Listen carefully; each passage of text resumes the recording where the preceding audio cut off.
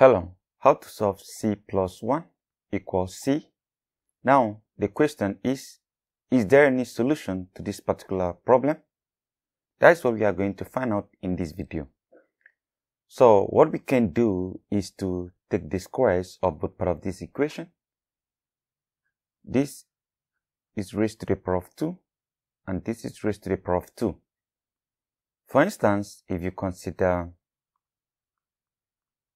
a plus b raised to the power of 2, this equals a squared plus 2ab plus b squared.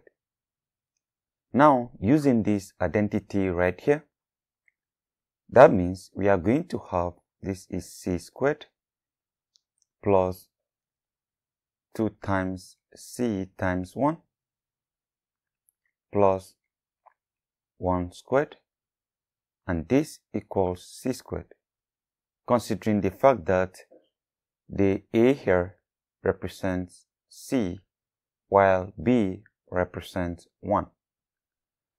Now, if you proceed right here, you are going to have c squared plus this is 2c, because 2 times c times 1 is 2c plus 1.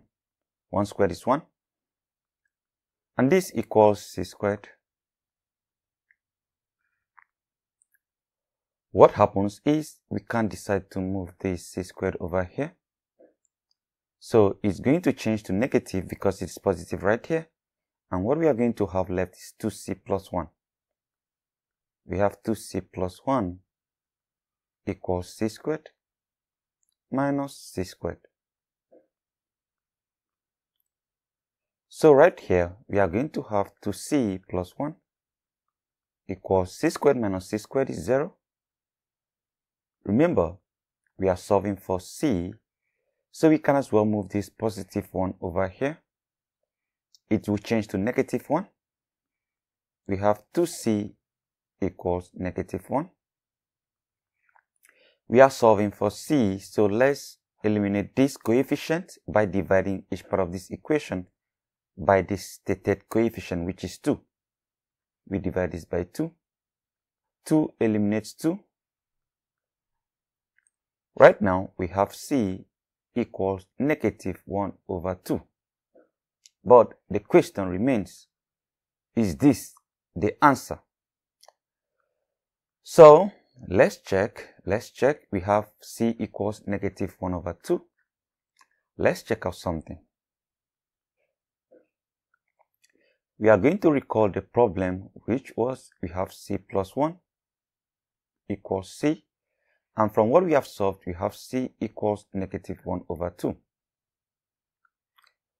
So let's insert this value right here for c, hoping that it's going to satisfy this equation. So instead of writing c here, we have negative 1 over 2 plus 1 equals negative 1 over 2. There is a question mark here. From here, we can have negative 1 over 2 plus this, we can have it as 1 over 1. 1 over 1 is simply 1, and this equals negative 1 over 2. We still have question mark. Let's take the common LCM here, which is 2. 2 divides 2, 1. 1 times negative 1, we have negative 1, plus 2 divides 1, 2. 2 times 1, we have 2. Equals negative 1 over 2, question mark. From here, we have negative 1 plus 2, that is positive 1 over 2, and this isn't equals negative 1 over 2. On the left hand side here, we are having 1 over 2, and on the right hand side here, we are having negative 1 over 2. This simply shows that the answer that we have solved is not correct. What then is the problem? Let's analyze it.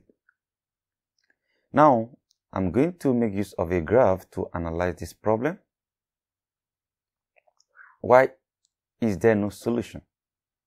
So we have this graph right here. And remember the question, c plus 1 equals c.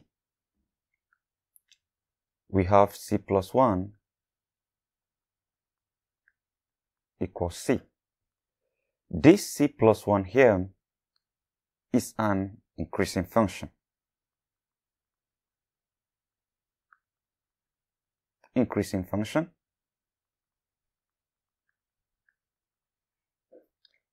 And the c that we are having here is also an increasing function.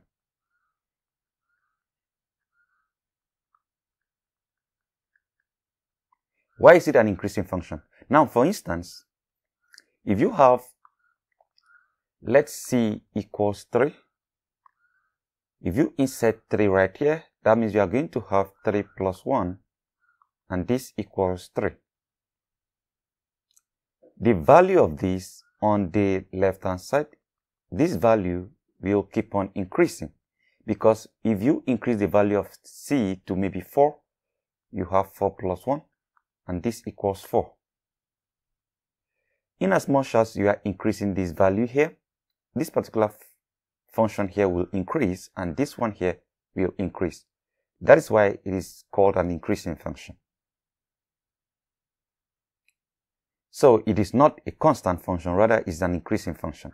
Because of that, the graph will be a straight line. The graph of this particular function here will be a straight line that actually cut across this. Because this value here, this value of c can also be negative. So the graph needs to start from negative to positive, because the value of c can be any number. It can be negative 10. When c is negative 10, that means you are going to have negative 10, that is negative 10 plus 1, that is negative 9. And this equals c, that is negative 10, which is not true. Have you seen it? So the graph needs to start from negative to positive. This is for c plus 1. Now also, this other function here is an increasing function as well, which can also take both negative and positive values. Since it is an increasing function, it will also be another straight line. And this other straight line here will also cut across both negative and positive value. So this is the graph for the c here. We have this c plus 1, we have this c. Now, if you observe, there is no intersection. There is no point that these two particular graphs will intersect or will meet. As far as that is not happening anytime soon, this particular equation has no solution, because this particular function here is not touching this other one, is not intersecting with this other one. There are two parallel lines. Have you seen it? So this is the reason that this particular function or this particular equation does not have a solution, because they are both increasing functions. So we can obviously say no solution.